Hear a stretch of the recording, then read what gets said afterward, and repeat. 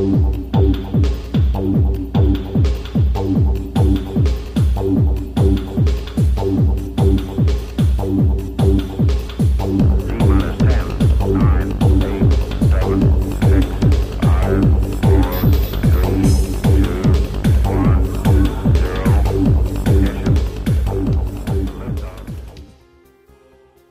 name is Phil Manning. I'm from the University of Manchester, where I work as Professor of Natural History.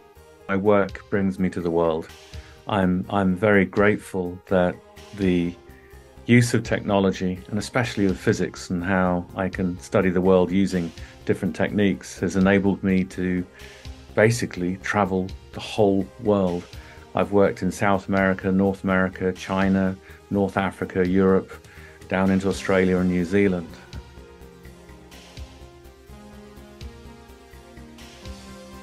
Paleontology has moved into the 21st century.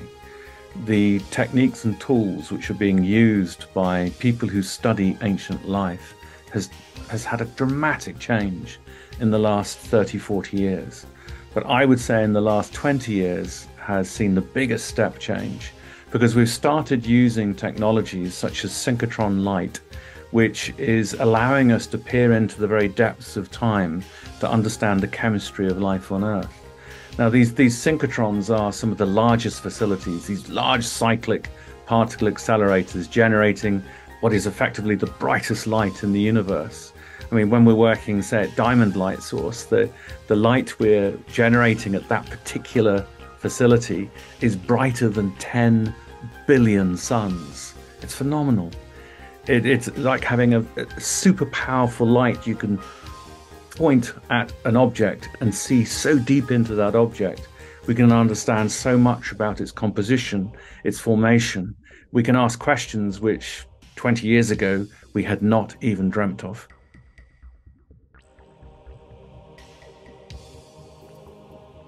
Now, what is really wonderful, imagine tuning a radio with radio frequencies. As you tune from one channel to the next, it allows you to listen to different types of music.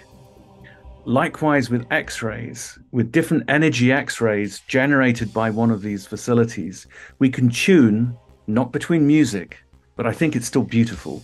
We can tune between the very chemistry of what comprises the material that we're basically hitting with this beam. And I say hitting with this beam, it sounds destructive. What is even so wonderful about this technique, it is totally non-destructive. So we can study some of the most delicate objects that have been preserved in the fossil record, so we can unpick information about their chemistry to better understand, A, how they're preserved, but maybe sometimes how that organism once lived 100, 200, 300, or maybe even 1 billion years ago.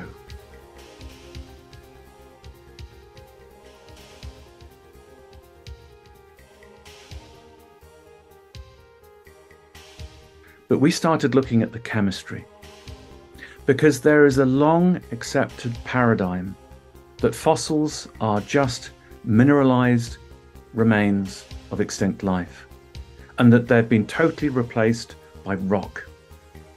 By studying the chemistry of fossils at synchrotrons, we can show that the actual building blocks which that animal laid down when it was alive 150 million years ago, some of them are still present.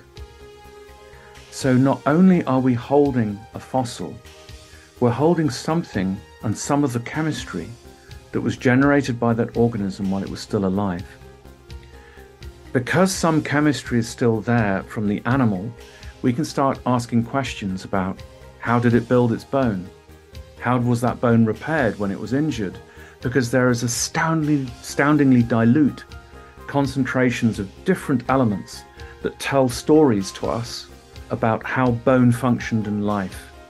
And it's only at synchrotron light sources that we can investigate those sorts of questions and retrieve those critical data that enable us to understand and answer those questions. We rarely learn from getting things right. And the more mistakes we make, the more I've learned. And some of the biggest mistakes I've made through science have allowed me the greatest understanding of areas I'd never dreamt of wading into. So don't be afraid of making mistakes, and collaborate.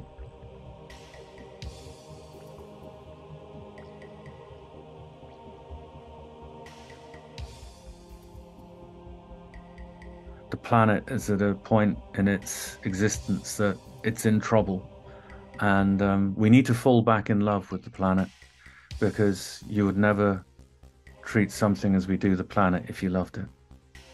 So I think we need to fall in love with planet Earth again.